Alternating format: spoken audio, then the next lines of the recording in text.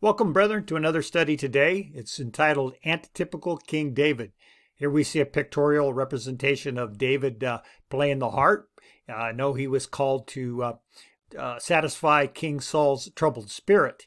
And this shows the good nature that David had, and he wanted to help a fellow brethren with his troubles. And so we're going to look at this study today. It's a very deep study. There's a lot to know about this study. And as you will see in the presentation, there's many ideas floated about over the years about this study. So we hope to get to the bottom of it and hope to bring some clarity to the issue. Before we begin, may you please pause the video and claim the promise of John 16:13, and he shall guide us into all truth. Let's begin.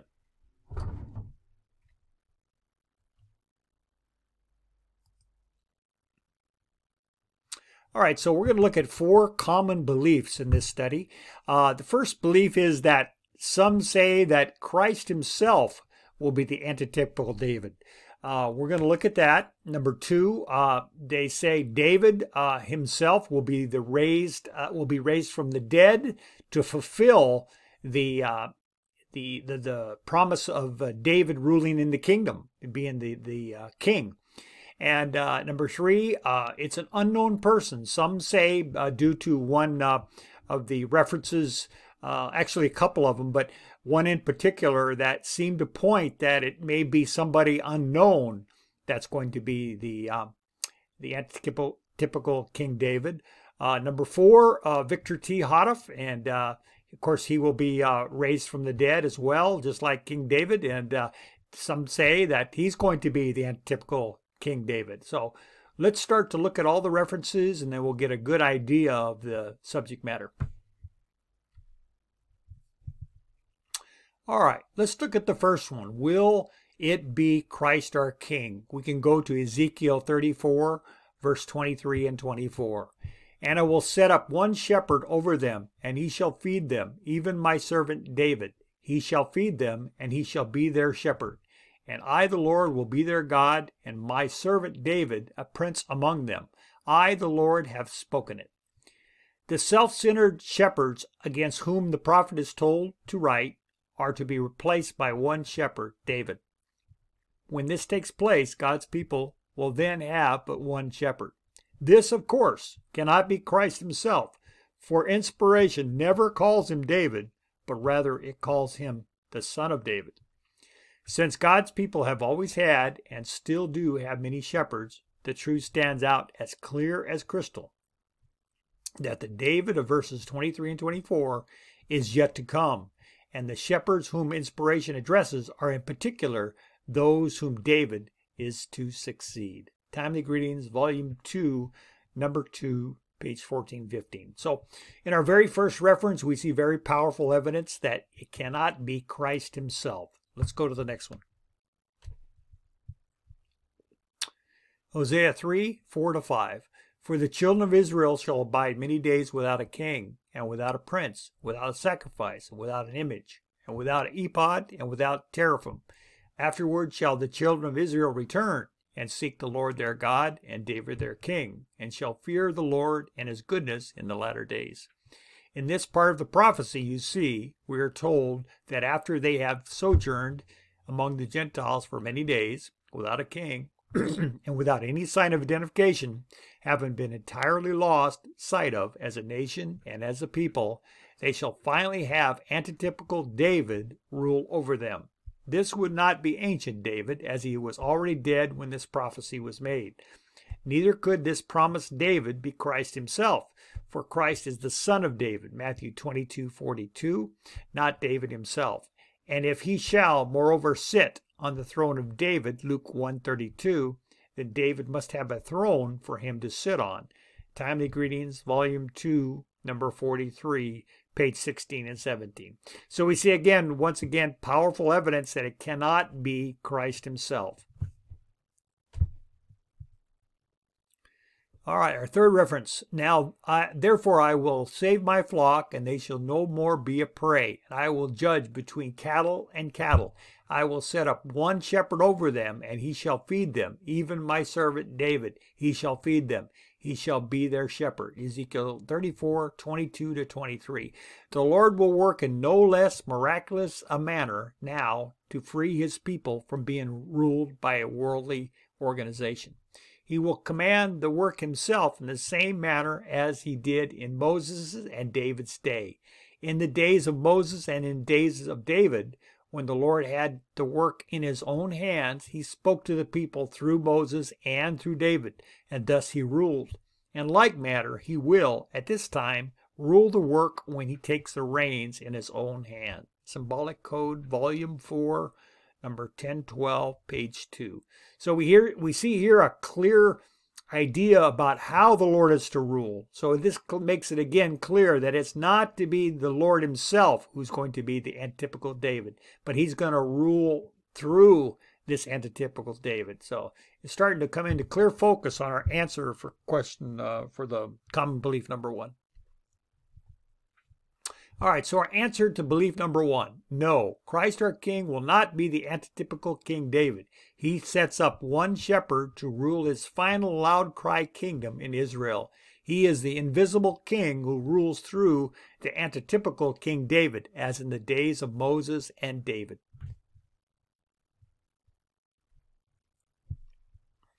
All right, now, will ancient King David be the loud cry kingdom king? Here we see a picture of David ruling in his kingdom, and of course he's got his favorite instrument, the harp, next to him. And but that's the question: is it going to be David himself that's going to rule in the loud cry kingdom? As ancient David is in his grave, the king here promised must be an antitypical David, just as Elijah of Malachi 4:5 must be an antitypical Elijah. Otherwise, in order to fill the prophecies, ancient David must necessarily rise from his grave and ancient Elijah descend from heaven. So let's stop here for a second and concentrate on that reference right there. So here inspiration is telling us that, okay, if you want David to be the king in fulfilling the prophecy, then there's going to be another Elijah. And so if we study this message, we know very clearly that the Lord sent Brother Houteff to be the ancient, the prophesied antitype of the ancient Elijah, correct? So we cannot have, this is just bringing us common sense. We cannot have the situation where David himself becomes the promised David and rules in the kingdom. Having abode many days without a king, their lot from the days of their captivity in Babylon, even to this very day, the children of Israel shall afterwards, sometime in the future, says the Scriptures, return and seek the Lord their God and David their king, and shall fear the Lord and his goodness in the latter days. Hosea 3, verse 4 and 5. But as David, the king of ancient Israel, has been dead for many years when this prophecy was made, and it has never been fulfilled, he was the type of the David to come. Accordingly, it is those who fear the Lord and his goodness, the Christian Israelites in the latter days, our time, who shall appoint one head or king, the antitypical David. Track 8, page 13. So our answer to belief number 2, no, King David cannot be type and antitype. The message is clear that someone else will be the antitypical King David. The Lord is consistent, just as he promises the antitypical Elijah, Malachi 4:5, who cannot be the Elijah who was translated, so too the promised David will be someone who fulfills the antitype, not David himself. So it's very clear that the message tells us, no, it's not going to be our Lord and King, and it's not going to be King David. We have to go on to look at answer belief number 3. All right, will the antitypical King David be an unknown person? Here we see a picture of many people, and of the 144,000 or somebody that's unknown that's going to step forward and end up being that antitypical King David. So is that the truth? Their children will be as in days of old, and their community will be established before me. I will punish all who oppress them. Their leader will be one of their own. Their governor will arise from among them. I will bring him near, and he will come close to me. For who is he who will devote himself to be close to me, declares the Lord. So you will be my people, and I will be your God. Jeremiah 30, verse 20 to 22. Now we quote this because this is the verse that Bible reference that those that have that number 3 common belief use to substantiate their idea of somebody new is going to be the antitypical David. And here is one of the main quotes they use, is found in tract 9, page 64 and 65. 5 groups in the kingdom. These groups are, number 1, the 144,000 Israelites, the first fruits of the living, whose nobles shall be of themselves, and whose governor shall proceed from the midst of them. Jeremiah 30, verse 21. Now, we don't need to read the rest of that, but you can see clearly that the governor, which is the ruler, shall proceed from where? From the midst of them. From whom? From the 144,000. So we see here, brethren, that this is very, very concerning, because when we read this, it's very clear and easy to understand that it's saying that the ruler, which we know will be the antitypical King David, comes from among or in the midst of the 144,000. But is there something more that we need to know about? Are we just looking at this one reference and going to throw away everything else? No, we need to go to the next council. All right, let's look at the inspired council. We would never try to establish an idea on the basis of agreeing with one passage of Scripture while disagreeing with another, for such a conclusion is as sure to be erroneous as if one should conclude that when the sun sets in the evening, it will never arise in the morning. 2 Symbolic Code, number 1, page 5. And our second counsel is, let us remember always to observe the inviolable rule that an interpretation of one inspired statement must harmonize with all other related statements. Some were anxious to risk present truth on the weight of one inspired statement seems to say or imply, are thereby presumptuously or very ignorantly overlooking the weight of evidence. 3 Answer, page 41 and 42. So we're going to use this counsel because that last quote is a very, very strong quote in support of a new person, okay? Because we know that Brother Houteff cannot be one of the 144,000. He will be one with, but not one of. So we need to stand back and observe that last quote and dwell on it, but we're using this counsel. We're not going to stand on one statement that seems to say or imply something. We're going to look at number 4, the fourth common belief. All right, so answer number 3. Answer to belief number 3. This understanding is the most interesting, yet it is something we must compare to belief number 4. In other words, we're going to have to weigh everything out.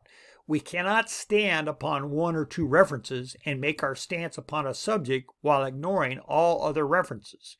All other references must be carefully studied and weighed, and then we shall know the position to take. So this is very sound doctrine, very sound counsel, that we must weigh the evidence. And if we do that, we can stand upon our position with knowing the truth of the matter.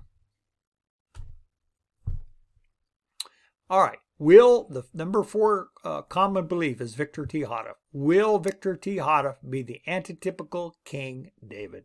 Here we see a picture of Brother Houteff standing in front of the main headquarters, Building 8 in the Waco Mount Carmel organization. I believe this was back in the 40s, if I'm not mistaken, but he was a very well-dressed, proper man. He was very meticulous, and this picture shows that he went to great lengths to honor the Lord and be very businesslike in his profession of giving the Elijah message.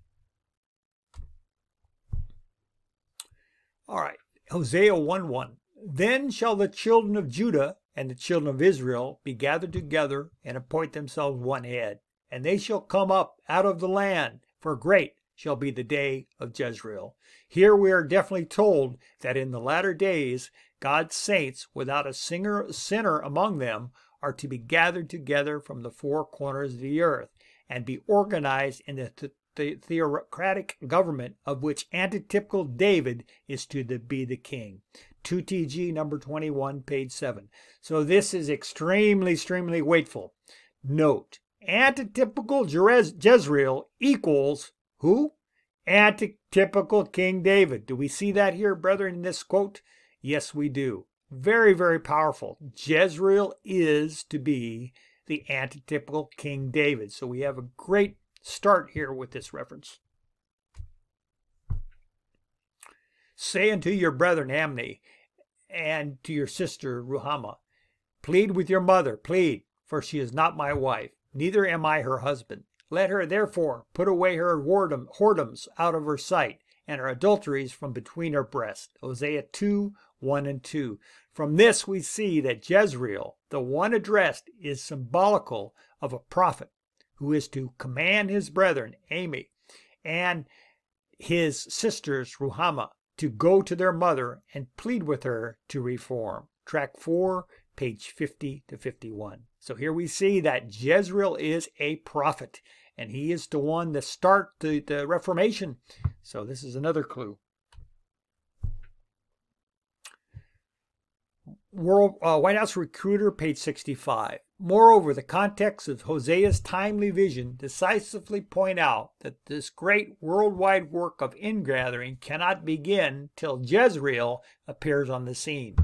And who can sanely suppose that Satan will let this crowning 11th hour achievement of the gospel come to pass without a last-ditch encounter with the mightiest forces of darkness? Nor may anyone even for a moment suppose that the Almighty did not foreknow the situation and did not provide the means by which to meet it, one of which is the allegorical name Jezreel, the pen name for his 11th hour agent. Do you see that? The pen name for his 11th hour agent, not the pen name for one of his 11th hour agents, the pen name for his 11th hour agent, singular. Through this simple, expedient, unfamiliar name, heaven disarms the opposition, secures a welcome reception for the recruiter, the voice of Jezreel, and thereby enables it to survive the wastebasket and stove, and thus to reach minds confused with falsehood and hearts hardened by prejudice. Again, this is found in White House Recruiter, page 65. So here we see a very powerful clue that the Jezreel is the one that compiled the White House Recruiter. Very striking, powerful evidence. We're zeroing in on this Jezreel, who we already know will be the antitypical David. Thanks to this means of victory over Satan's conspiracy, not only the elect, but even the whole earth as well shall hear Jezreel. And great, therefore, shall be the day of Jezreel. Hosea 2:22, verse 1, chapter 1, verse 11. A detailed exposition of Hosea's entire prophecy can be secured upon request. White House Recruiter, page 65. Again, very clear that this leader, this end-time leader, the earth shall hear. And who is that? Antitypical Jezreel. Now, who is antitypical Jezreel? Well, the message itself, brethren, tells us who it is. Also, if you know of other open-minded, free-thinking, truth-seeking brethren, I shall appreciate your mentioning how many. And if they shall wish, you may send in their names and addresses either for our mailing list or for a private interview or for both. You may address me. Who is the me? Victor T. Hodoff. How does he sign off? V.H. Jezreel. Powerful. Mount Carmel Center, Waco, Texas. You can find that sign off as him declaring that he is Jezreel on all the Jezreel letters. And we have the other evidence that we just showed you, the White House Recruiter, where he said the voice of Jezreel was speaking in this White House Recruiter. And he signed it on page 3, a post for every ministerial graduate by V.H. Jezreel. So here we see very, very clear evidence that the Jezreel in the message is Brother V.T. Houteff. And I will set up one shepherd over them, and he shall feed them, even my servant David, and he shall feed them. He shall be their shepherd. And I, the Lord, will be their God, and my servant David a prince among them. I, the Lord, have spoken it. The self-setted shepherds, against whom the prophet is told to write, are to be replaced by one shepherd, David. When this takes place, God's people will then have but one shepherd. This, of course, cannot be Christ, for inspiration never calls him David, but rather it calls him Son of David.